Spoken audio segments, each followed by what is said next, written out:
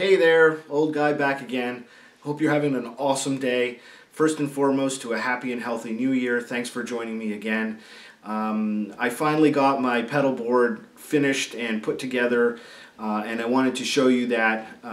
So that's what we're going to do today. I'm going to show you my pedal board. I'm also going to show you the Temple Audio website, which is a really cool way to plan your purchase and also to plan what your pedal board will look like. And then finally, I'm going to talk about some tips and tricks, some ways to kind of get around the things that I ran into that I probably could have done better, or had I kind of known before putting things together would have made my life a little bit easier. Some of the things that I do talk about, I've already written about in my blog, or actually was in the last video I did, the part 4.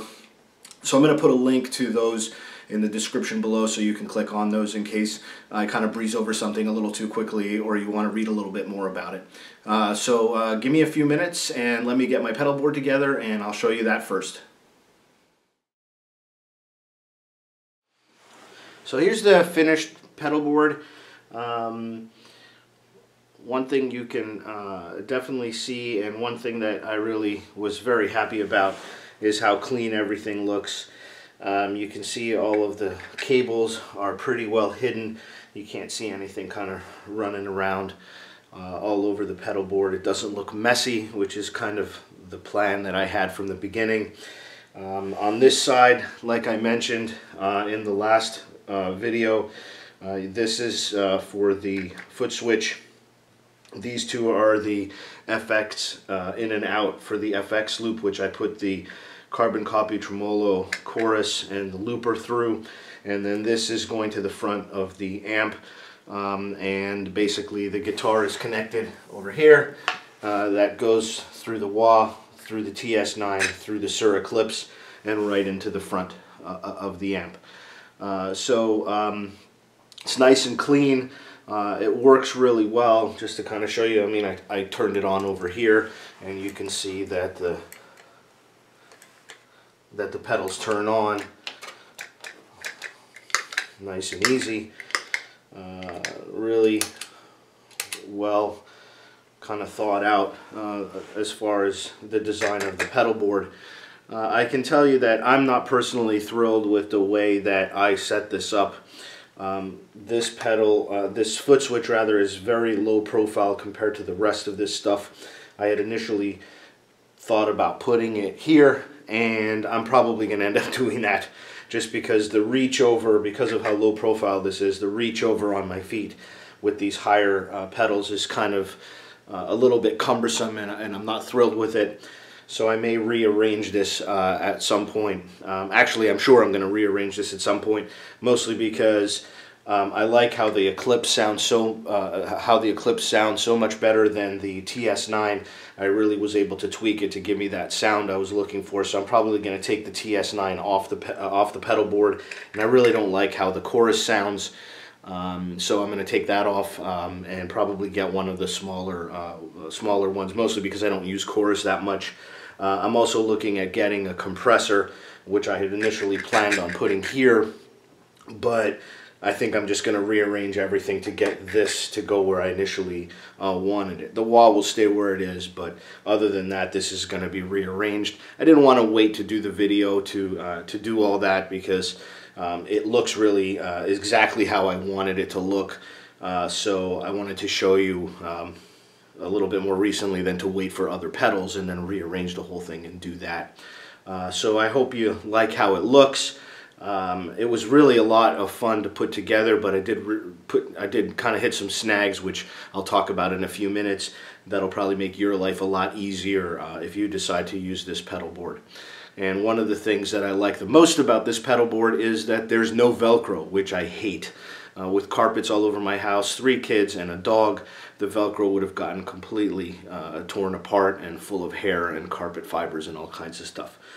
So anyway, give me a minute, and the next thing I'm going to do is show you their website and how to actually plan a pedal board on their website before you even decide whether you want to purchase the products or not.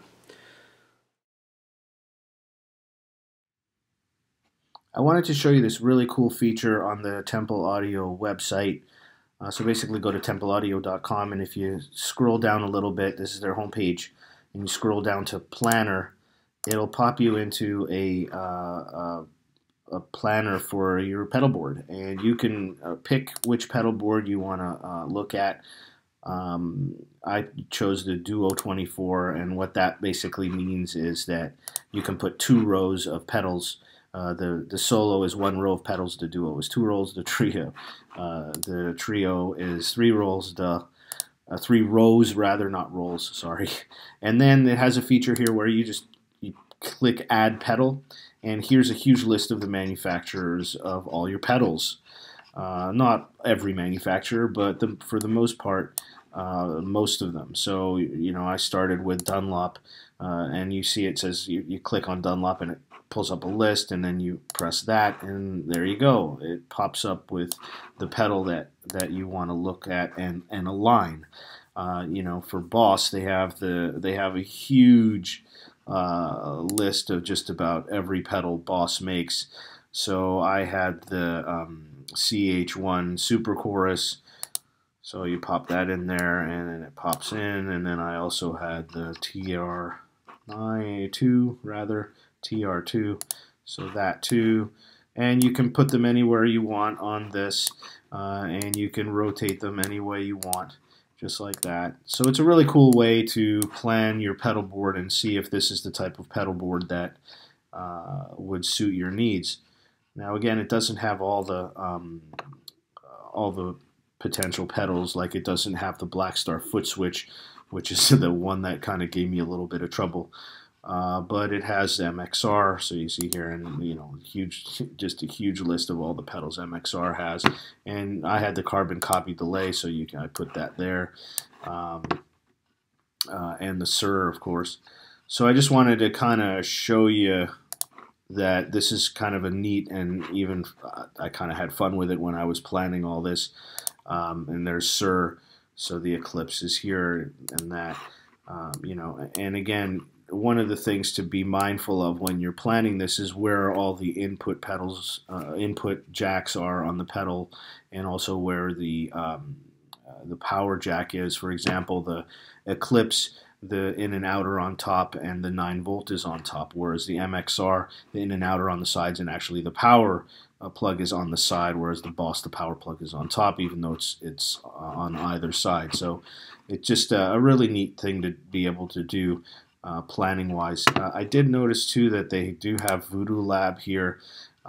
For some reason, the adding the pedal Power 2 Plus doesn't really work, but the 4x4 does. So, you know, if you have that and you want to try to use it on a board like this, you can plan on where you want to put it, you know, before you really align all your pedals. And I'll talk about that in a couple of minutes.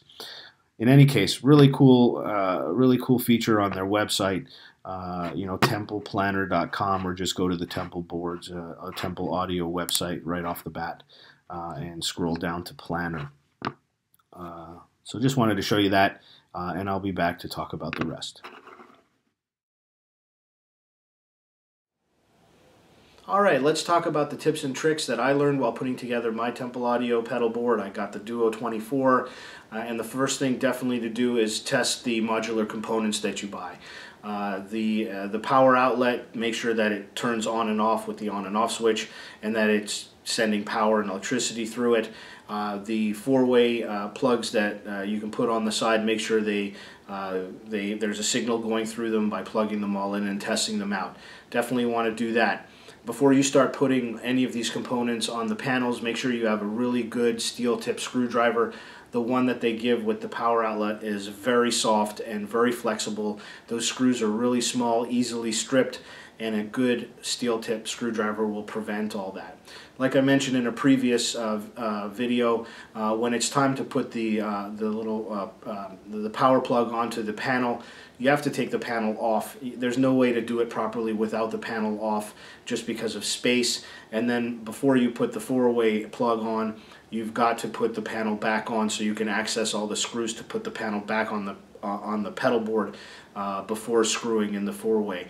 If you try to put the four-way on first and then put the panel back on, there's one screw that you will not be able to reach to put the panel back on the pedal board. So it's real important that you do that.